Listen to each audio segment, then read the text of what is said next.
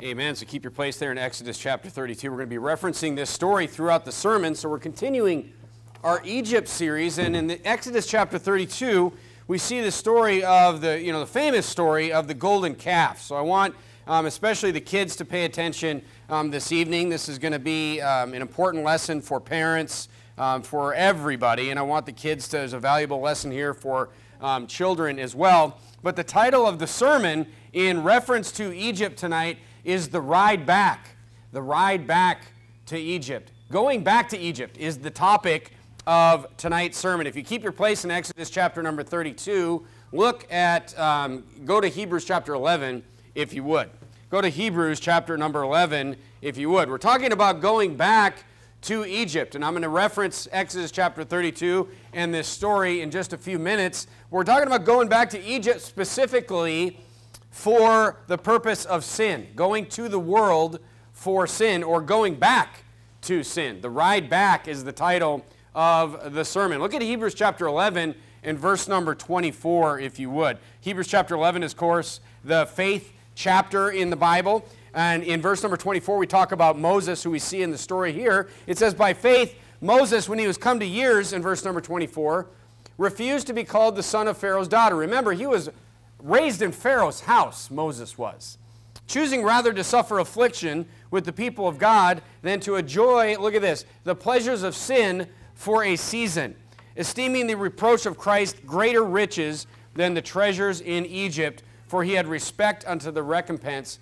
of the reward. Showing there that faith in Christ is how you were always saved. It was always about Christ. It was always about the Messiah. It's just people in the Old Testament were saved by having faith looking forward to the Messiah, looking forward to the cross, as we are saved looking back at what was done for us on the cross. All right, but look, it says that Moses was not willing to just go to Egypt, go the easy way, and enjoy the pleasures of sin for a season. So the topic of the sermon tonight is the dangers of going to the world for sin. I want to give you a few points tonight to make you aware, and tell you to beware of going to the world for sin. Christians themselves do this more than I would like to say that I've seen before. But look, a lot of people think, that they can just go to the world, they can be saved, they're eternally secure, and they can just go temporarily to the world for sin. I want to give you several warnings about that this evening. It never works out how you think it's going to work out. So I'm going to show you what the Bible says about that. Go to Exodus, go back to Exodus, and go to Exodus chapter number 14. You're still there in Exodus 32 with your bookmark. But the first point I want to show you tonight is, and the first thing I want to warn you about, is to beware of idols of the past. Beware of idols of the past in your life. The key thing about Egypt, the key thing about the children of Israel and about Egypt, and it applies to us directly, and one of the most dangerous characteristics about Egypt to the children of Israel is it was somewhere that they had been before. They had been there before. Look at Exodus chapter 14. Look at verse number 12. The Bible says, and this is the children of Israel complaining right after they've been taken out of Egypt. It says, is this not the word that we did tell thee in Egypt, saying, let us alone, that we may serve the Egyptians? These are the children of Israel complaining in the wilderness. For it had been better for us to serve the Egyptians than that we should die in the wilderness. This is when they get hungry and they get thirsty, and Moses just has to deal with this complaining people. So right away we see the fact that the children of Israel had been in Egypt was a problem from the beginning. Now go back to Exodus chapter number 32. They're literally, not even going back there to go sin, they're literally saying to Moses, we'd be better off back there. And God forbid we ever say that we'd be better off in the world than in this Christian life. But look at Exodus chapter 32. Look, there's a lot to point out in this story, but I want to give you a couple specific things to look at tonight. Of course, this is the story of Moses goes up to the mountain to meet the Lord and get the 10 Commandments, to get the law. And as he's up in the mountain for 40 days and 40 nights, the people, they lose faith that he's going to come back, and they have Aaron make this golden calf, and they have this big celebration going on. Look at verse number 3. Or they have this big melee going on in chapter 32 of Exodus. And all the people break off golden earrings which were in their ears and brought them unto Aaron. And he received them at their hand and fashioned it with a graving tool. After he made it a molten calf. And they said, These be thy gods, O Israel, which brought thee up out of the land of Egypt. So it didn't just pop out of the fire as a calf. He made it, right? You think he could have thought of a better one for that. But he made the calf, he graved it, and when Aaron saw it, he built an altar before it. You're like, what are you thinking, buddy, when you read this? And Aaron made proclamation and said, Tomorrow is the feast of the Lord. And they rose up early on the morrow and offered burnt offerings and brought peace offerings, and the people sat down to eat and to drink and rose up to play. So here's what you need to understand here. Moses is appeasing the people. The people are getting restless. Hundreds of thousands of people are getting restless, and he's appeasing the people. But now look at verse number 25. So they rose up to play. So you're like, what's going on here? All right, look at verse number 25. Then we see this other, strange detail here. And it says, when Moses saw that the people were naked, Moses is now down, and Moses is already convinced. God was so mad, God's like, I'm just starting over with you, Moses. He's literally going to wipe everybody out and just start over with Moses. But then God repented, showing again that God can change his mind, because that's all that repent means. Look at verse number 25. And he saw that the people were naked, for Aaron had made them naked unto their shame among their enemies. What's going on here? Let me just explain to you what's happening here. All right, the people are growing restless. These are an impatient people. If you don't get anything from the Bible, you need to realize that these are impatient people. They get hungry for a couple days, they turn on their leader. They get thirsty for a day, they turn on their leader. They don't see Moses for several weeks, and they freak out, and they demand that this be done for them. Look, this is clearly some type of Egyptian festival that they knew about. This is clearly something, look, they had practice in whatever they were doing here. This was not something that they just invented in the wilderness. They're having a party. They're having a festival. They're entering into fornication. They're doing all kinds of crazy things. And Aaron, for whatever reason, for whatever lack of judgment, decided, look, I'm just going to let these people do whatever they want, so maybe they don't turn on me or whatever. But the point is, no one had to teach them how to do this party, how to worship this calf, what kind of calf to make. No one had to teach this. They knew this. And this is why Egypt is so dangerous, because it did not just come out of nowhere. It was something that they already knew how to do. And this is something you need to remember about past things that you've overcome, that you've been involved in your life. Look, you will always remember those things. That's unfortunate, but it's true. You will always remember sins that you've been involved in. And look, thank God that you've gotten the victory over those things, and I'm sure many of you have. But look, while those things may seem distant to you at this point in your Christian life especially, and look, those cravings, if you've ever, had cravings for things and you ever did things that you trained your body to like, that's what I would call addiction. Those things will go away. But what you have to understand is those things must remain serious in your mind. You must never take those things lightly and for granted. Look at Proverbs chapter 26 on the front of your bulletin. Proverbs chapter 26 on the front of your bulletin. That's exactly what the Bible is talking about in Proverbs 26 in verse number 11, where the Bible has this very profound and direct verse where it says, as a dog that returneth to his vomit.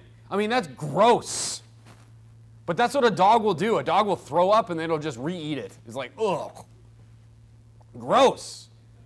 And you look at something like that and you're like, oh, that's gross that would happen. But it's saying, it's comparing that to someone who would go back to their sin, to someone who would go back to Egypt. So a fool returneth to his folly. Or as this sermon series covers, so a fool will return back to whatever your Egypt is, to whatever that folly or that sin or whatever. So look, the first point is this. You need to beware of those things from your past, Christians need to be cautious about those things that they've struggled with in the past.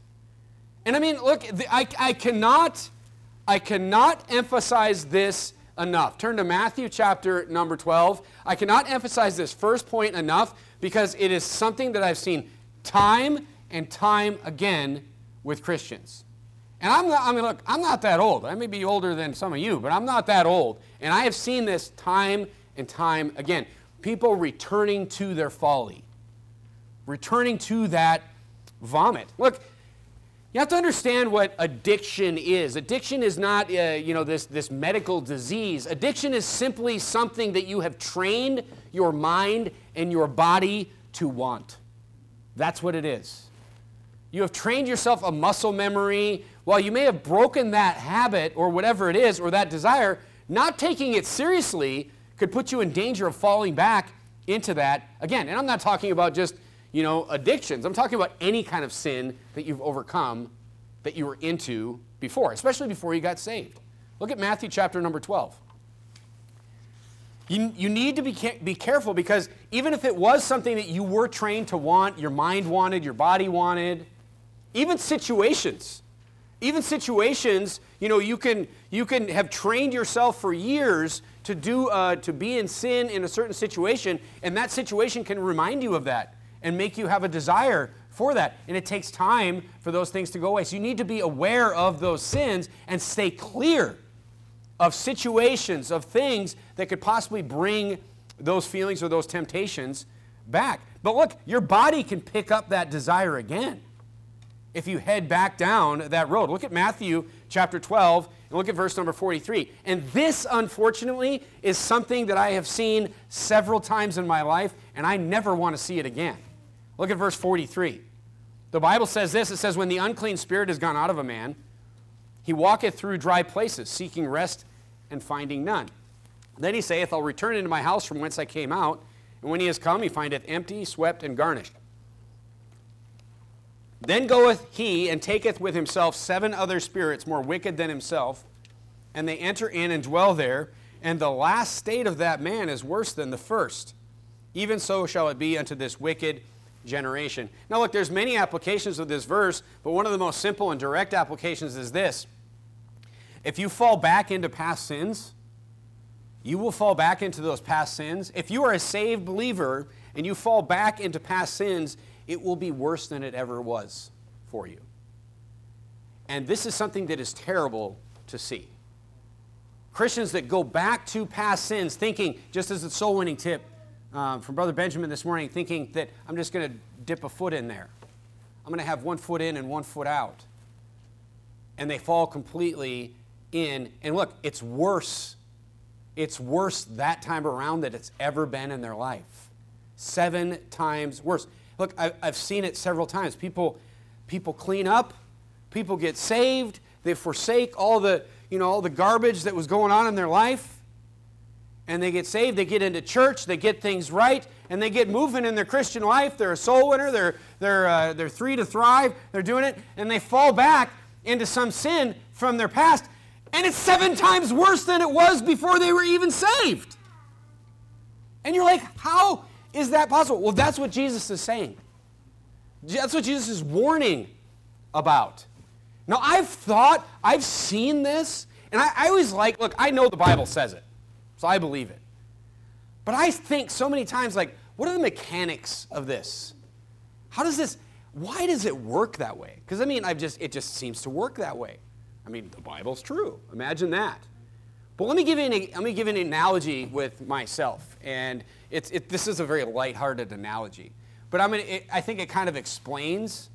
This is how I think the mechanics of this works.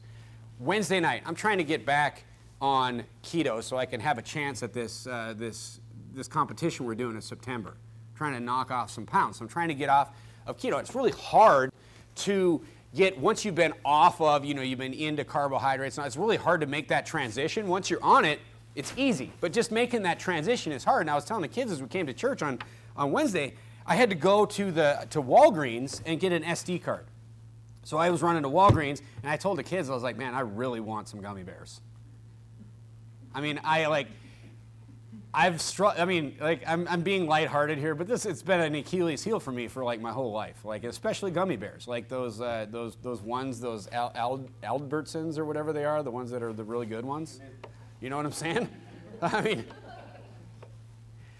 but anyway, I mean, I'm not saying that that's a sin to go and eat gummy bears, but my point is, I was going into Walgreens and I'm thinking about this I'm driving there myself, and the kids, like before I left the church, the kids were like, "Don't do it, Dad."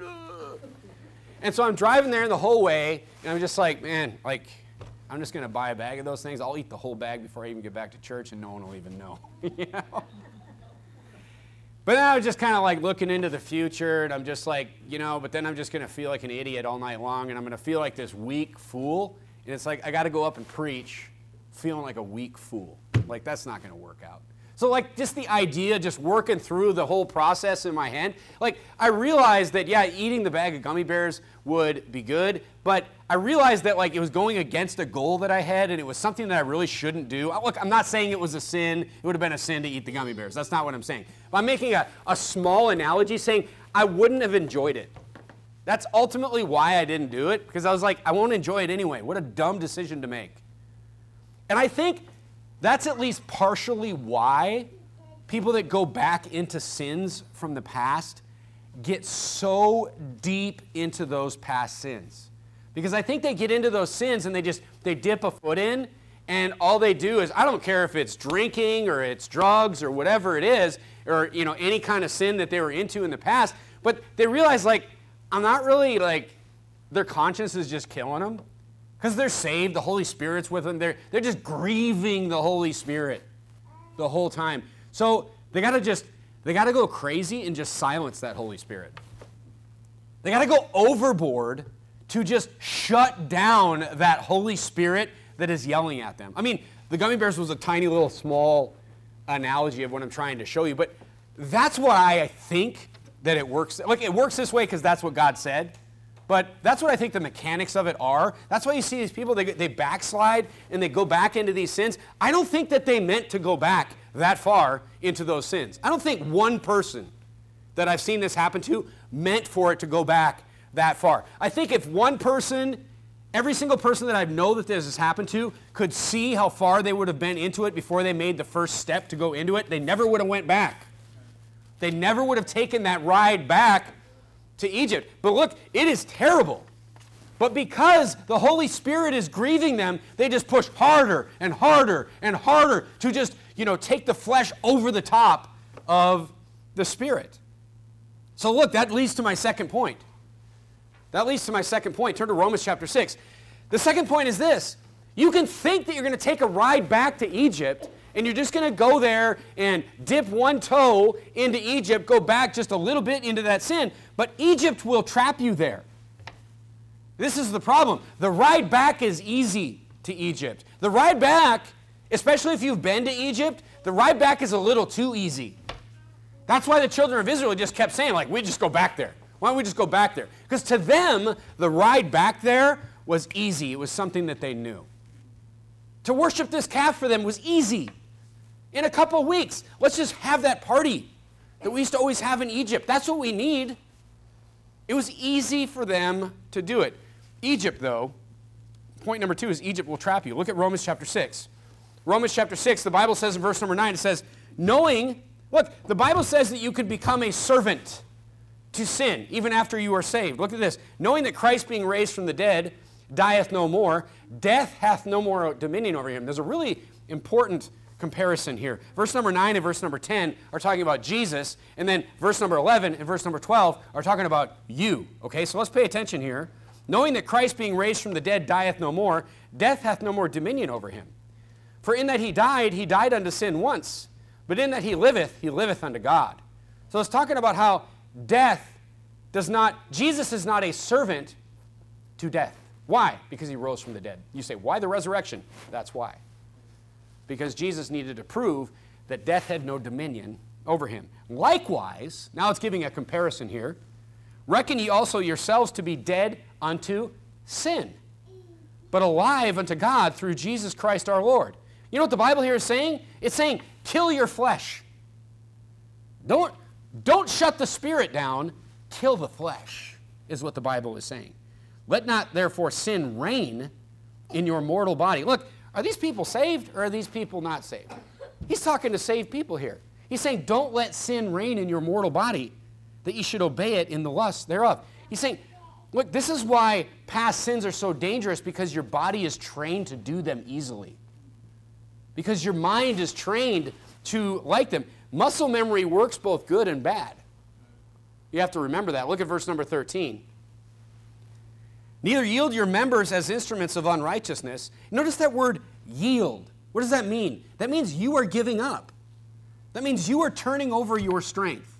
If you yield in a fight, you're voluntarily, this is like, UFC, the guy that taps out. He's like, I yield. He's like, I don't want, look, he's not dead. He's like, I don't want my arm broken. I don't want to go unconscious. So he what? He yields. He voluntarily gives up to avoid greater damage. But here we're talking about yielding our members, yielding our body to instruments of unrighteousness. Sin. Look at verse 14. For sin shall not have dominion over you. Look, sin should not have any more dominion over you than death had over Christ. Did death have dominion over Jesus? No, it didn't. So why does sin have dominion over you? That's the comparison the Bible is using here. What then? Shall we sin because we are not under the law but under grace? God forbid. This is the answer for the Catholic or people that believe in works-based salvation, saying, you can't tell people salvation's free. First of all, yes, we can, because that's what the Bible says. So whatever you think, it doesn't matter because the Bible says it. But second of all, it doesn't mean we should just go out and sin. God forbid. Know ye not that whom ye yield yourselves servants to obey, his servants ye are, to whom ye obey, whether of sin unto death or of obedience unto righteousness. The Bible's saying you have a choice here. You have a choice here. You can choose to be free by following the Spirit, or you can choose to be enslaved. You can choose to be a servant to sin. Now let me ask you a question. A Christian who voluntarily, knowingly sins, knowingly disobeys the Spirit, disobeys the Word of God, is willingly putting themselves in servitude. So let me ask you a question. Does somebody in servitude just get to randomly say, like, I'm done, I'm leaving? Somebody that puts themselves in servitude is underneath the authority of whatever it is they're in servitude to. And look, people think that they're just going to drop into sin and they're just going to pop right back out. But the problem is that sin wraps chains of servitude around them. And they're not strong enough to break those chains and get... Look, it's possible to break those chains and get back. But they fall into sin. They fall into that sin deeper than they ever have. And those chains are around them. They voluntarily put themselves there, though. That's what the Bible is telling us. Because sin, ultimately sin, even for that person that went back deeper into sin, deeper into Egypt than they were in the past, sin has no more power to keep them there than death has to keep Jesus in the grave. But for some reason, people get stuck there. People get trapped back in Egypt. So they go and they want to put one foot back in, and they get the whole body pulled back in, and they get trapped back there. So that's the second thing. Egypt will trap you there. It will keep you. The third point is this. Sin, going back to Egypt, will cost you. Sin will cost you a price. See, people heading to Egypt for a season, they're just going to dip their foot in.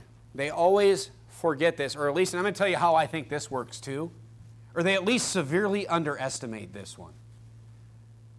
They underestimate the price of sin. Hebrews chapter 12. Turn to Hebrews chapter number 12, if you would. Hebrews chapter number 12, you're still keeping your place in the Exodus chapter number 32.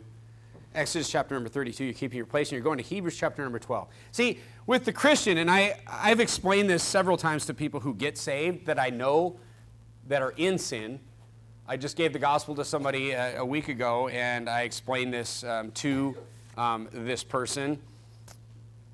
As a Christian, as someone who's saved, there's no getting away with it. Look at Hebrews chapter number 12 and verse number 6. Once you're adopted into this family, there is no getting away with it. There is no God's not going to see. Look at verse number 6. For whom the Lord loveth, he chasteneth, and scourgeth every son, that's you if you're saved, whom he receiveth. If ye endure chastening, God dealeth with you as sons. For what son is he whom the Father chasteneth not? That's saying, like, if you're not getting chastened, that's weird. But if ye be without chastisement, whereof all are partakers, then you're bastards and not sons. But if you're saved, there is no getting away with it. There is going to be a price. Now go back to Exodus chapter number 32. And a lot of people will say this. A lot of people that take that ride back to Egypt, they say, yeah, I know there's going to be a price, but I'm willing to pay that. I know there's going to be consequences, but, you know, I'm willing to deal with the consequences. I just really want to go back to Egypt for a little bit, and I'll just take the lashings as they come. But the problem is this: you can't afford the price. You don't see the price coming, and it's something that you can't afford. And I'm going to explain to you why that is in just a minute. But look at Exodus chapter number 32 and verse number 20. We see that example in this story here. In verse number 20, it says what Moses did at first, and he took the calf which they made and burnt it in the fire and ground it into powder, strawed it upon the water, and made the children of Israel drink it. You're like, man, that's rough. He ground it up, made him, he's like, drink it if you like it so much. You're like, man, that's bad. But that's not really anything compared to what actually happened. Look at verse number 27. He said unto them, thus saith the Lord God of Israel, put every man his sword by his side, go in and out from gate to gate throughout the camp, and slay every man his brother, and every man his companion, and every man his neighbor. So Moses basically says right before this verse, he's like, hey, who's on the Lord's side? He's like, you know what he's trying to figure out? He's trying to figure out who has godly sorrow.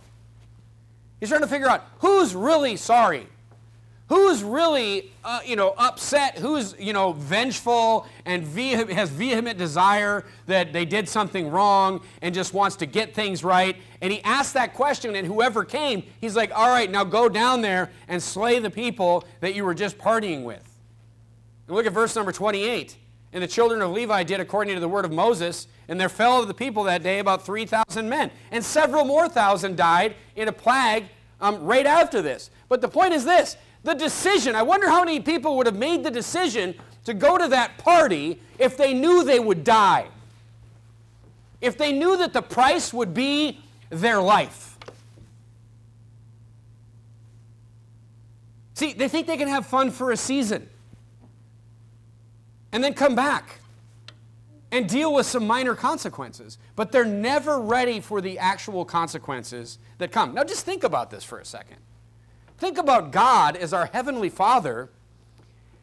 Why would God ever chastise you as a Christian? You go back to Egypt, you get back into sin, you willingly go back into something. Look, and willfully sinning is much worse than sinning when you don't know you're sinning. So willfully going back to something you know is wrong, going back there, why would God chastise you with something that you didn't think is serious? That would make no sense. I mean, it's not like, see, people see sin in front of them and they go back to Egypt and they say, yeah, I'll just get grounded for a week. And I'll just do the time, no problem. Or they say, yeah, God's just going to put me in time out. And it's not going to be a big deal. But here's the thing. God doesn't do time out. God hasn't read Dr. Spock. God is going to chastise you with something that gets you right. He's going to chastise you with something that gets you to think about ever going back there again. Why? Because God wants you corrected. He wants you back in the Christian life. I mean, he's going to chastise you with something that you never saw coming. This is another thing that I've seen several times. He's going to chastise you with something that deters you. Or if you're a complete lost cause and you're going to remain backslidden, he is going to chastise you with something that deters everyone that looks at you.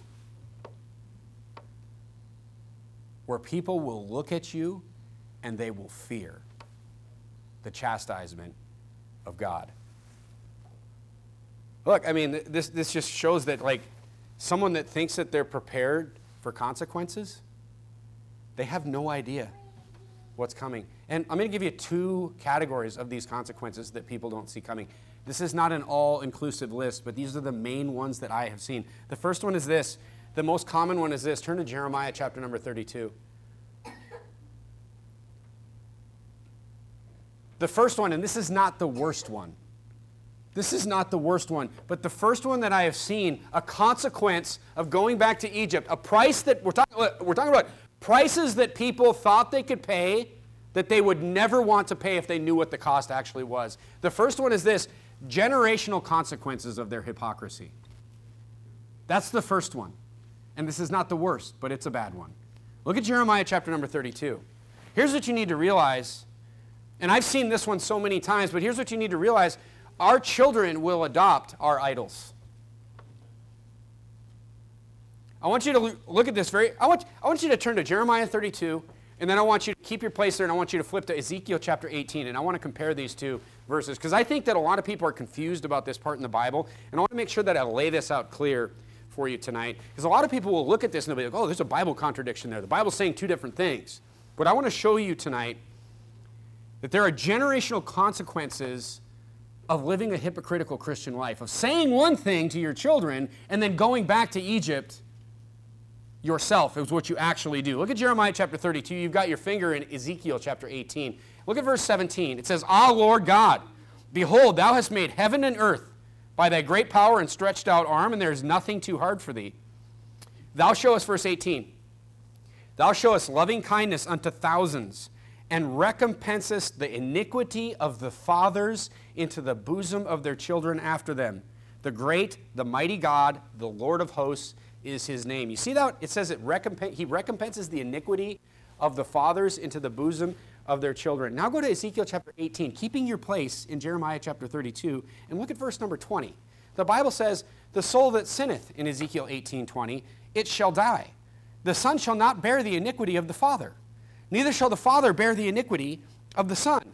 The righteousness of the righteous shall be upon him, and the wickedness of the wicked shall be upon him. You're like, what in the world? What's that all about? What's he talking about there? Go back to Jeremiah chapter 32. Go back to Jeremiah chapter number 32 and look at verse number 18 again. And look what it actually says. So in Ezekiel chapter 18 and verse number 20, it says, the iniquity of the father, the son shall not be punished for the iniquity of the father. But what does Jeremiah 32:18 says? It says, he recompenseth the iniquity of the fathers, meaning he punishes the iniquity of the fathers into the bosom of their children after them. It doesn't say they pay for their iniquity. He says he puts the iniquity of the fathers into the bosom. You remember Hosea 2:2? Where was the unfaithfulness in the adulterous woman? It was between her breasts. You know what that is? The bosom. You know what that is? That's where your heart is. This is talking about the children adopting the sin of their fathers into their hearts. And then when they commit those sins, then they're punished for their own sins. That is the danger of going back to Egypt, is that you will take your iniquity and you will plant it into the hearts of your children. And that is a terrible, terrible thing. Great in counsel, verse number 19 of Jeremiah 32. Great in counsel and in mighty work, for thine eyes are open upon all the ways of the sons of men, to give every one according to his ways and according to the what? The fruit of his doings. Look, Ezekiel chapter 18 and verse number 20 says, if your dad kills somebody, you're not going to be punished for that civil crime. But what Jeremiah 32 is explaining is that if your dad is into, and I mean, isn't this what we see 90% of the time? If your dad is into some certain sin, if your dad is a drunk, what happens with the kids? Most of the time, they're drunks. Yes, sometimes they reject it, and that's great that that happens. You know, the word of the Lord intercedes, something intercedes there, and they reject it. But Jeremiah 32 is talking about children that are adopting the sins in their hearts of the father, and then when they grow up, they end up doing those same sins. Then they're punished for them by the sins that they did. But they were planted in their heart by their fathers. Now, it's interesting in Ezekiel chapter number 18, if you go back to verse number 14, it's interesting if you go back to verse number 14. Let me flip over there real quick myself. If you go to Ezekiel chapter number, go back to verse number chapter 18 and look back at verse 14. This is a unique situation here. It's kind of a cool situation where it says in verse number 14, now lo, if he beget a son, see, because Ezekiel, remember Ezekiel chapter 18 is talking about how the son won't be punished for the sins of the father. Jeremiah 32 is talking about the iniquity of the father being planted into the hearts of the children, all right? But look at verse 14, it says, now lo, if he beget a son, and seeth all his father's sins, which he hath done, and considereth and doeth not such like. So guess what? There is hope. That he'd not eaten up the mountains, neither hath lifted up his eyes to the idols of the house of Israel, nor hath defiled his neighbor's wife, neither hath oppressed any, hath not withholden the pledge, neither hath spoiled by violence, but hath given his bread to the hungry, and hath covered the naked with a garment, that had taken off his hand from the poor, that had not received usury nor increased, hath executed my judgments and walked in my statutes, he shall not die for the iniquity of the father, he shall surely live. So, newsflash, Ezekiel 18 is saying exactly the same thing as Jeremiah chapter 32. So don't let people, that's all that to say this, don't let people point out that, oh, contradiction in the Bible. It's like, hey, why don't you try reading a couple verses before and a couple verses after. Get saved so you can understand what it actually says first, and then read the Bible, all right? So look, the point is sins are adopted. This is a price. This is a price. Our children, back to the point, our children will adopt our idols. That's what the Bible is warning us here. And look, that's a huge price to pay.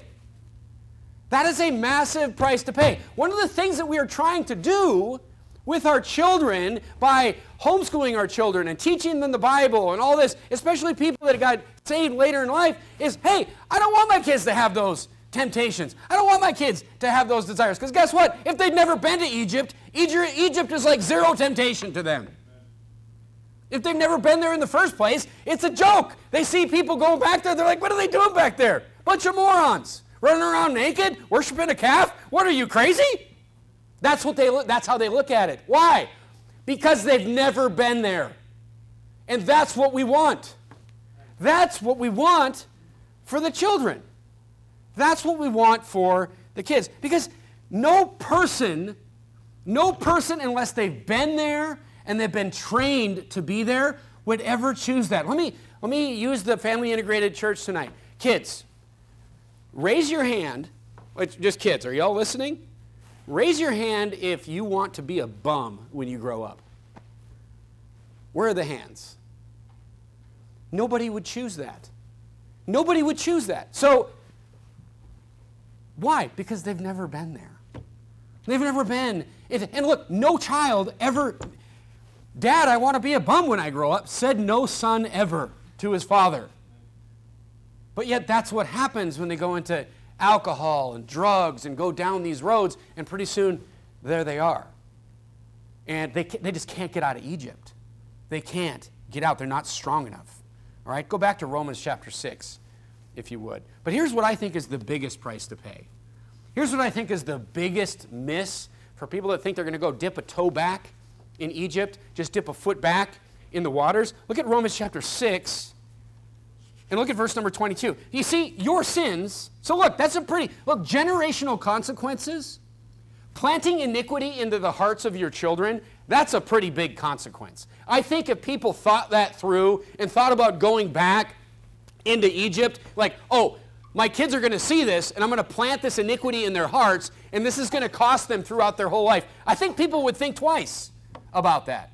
As they go back to Egypt, it's 7 times worse for them. And I think that's also, by the way, just my observation, I think that methodology of going back to Egypt and having it become 7 times worse, I think that same methodology follows through generationally.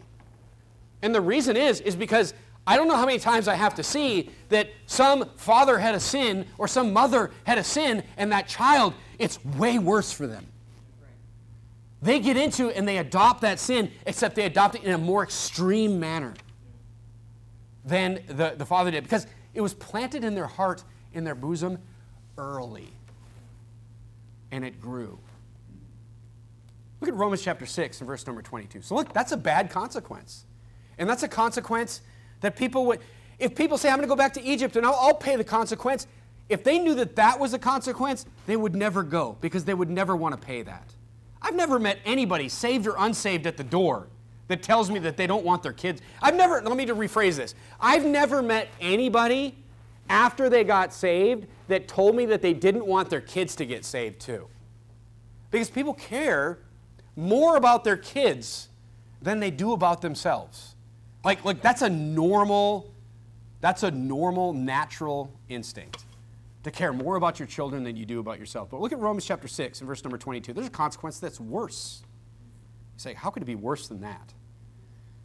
But now being made, notice how we're kind of on the same topic here. It says, now being made free from sin. So this is how stupid it would be to chain yourself into Egypt when you're free from it. It's like you think you're a slave and you're not. You could just get up and walk away. But now being made free from sin and become servants to God, ye have your fruit unto holiness, and the end everlasting life. So look, yes, at the end you have everlasting life. But what is before that when you serve God? You have fruit. And here's what people miss. They read this word fruit all the time in the Bible. Fruit, and be fruitful, and fruitfulness, and all this, and the parable of the sower, and all these things. We hear this word fruit so much in the Bible that I almost think sometimes we forget that fruit is people's souls. That's what it's talking about. So if you go and you chain yourself up in Egypt, you don't have fruit unto holiness. You still have righteousness, and you still have the end everlasting life. But you don't have that fruit unto holiness. Look, we're talking about we're talking about the fact that heading to Egypt, even for a little bit, could cost other people their souls. Something else that was brought up in this, going and being worldly could cost people their eternal salvation. What could be more serious than that? I mean, other people's souls. I think we need to take our Christian lives more seriously when we realize that that's what's on the line. I mean, our works have nothing to do with whether we personally go to heaven, but our works and following the Spirit instead of the flesh has everything to do with whether other people get to hear the gospel and get a chance to receive that same gift that you received when you didn't deserve it. The main point tonight, folks, is this. I mean, if you go back, don't be surprised if you go back to Egypt and you hang out in Egypt. Number one, don't be surprised when your children become Egyptians. That's a high price to pay. And the funny thing is the ride back to Egypt for people that have been there, and this is why you see it with the Old Testament, in the Old Testament with the nation of Israel and the children of Israel. The ride back to Egypt, especially in people's minds, is incredibly easy because people know the way. People know the way. People remember it. Sometimes people have fond memories of it. And that's another thing. That's a first warning. That's another reason that 2 Corinthians chapter 7 is so important when it talked about godly sorrow. When you saw those words like revenge, vehement desire. Just those serious words like revenge against what? Revenge against Egypt. If you find yourself looking back to Egypt even in your mind and remembering Egypt, and you start getting like good feelings about it and good memories about it, like you need to check where you're at in your life. Because it's actually pretty easy to get back there. But the problem is that the tickets back and the price for them are too expensive. That's the problem. The way back is simple. The way back is easy to Egypt, but it's coming back here that people struggle with. And that's what I've seen time and time again. I mean, just, it's easy to see when people are backslidden. It's easy to see when people are getting out of church. It's easy to see when people are, stopping soul winning and stopping serving God in their life. But I always pray when that happens that they're not actually taking that ride back to Egypt into some place in Egypt that they've been before. Because I know that if they go back there, it's going to be very difficult to get them coming the other way. So it's best to just see these warning signs and realize that no, there is no dipping one foot in. That's not how it works. That's not how God works, and that's not how Satan works. Satan's going to grab the whole leg. He's going to grab your whole family. He's going to turn everybody into an Egyptian. So be careful. Be careful looking back. That's why Jesus said, don't look back. Look in front of you. Confess it. Move on. Look in front of you. And don't look back there at all. Let's bow our heads and have a word of prayer.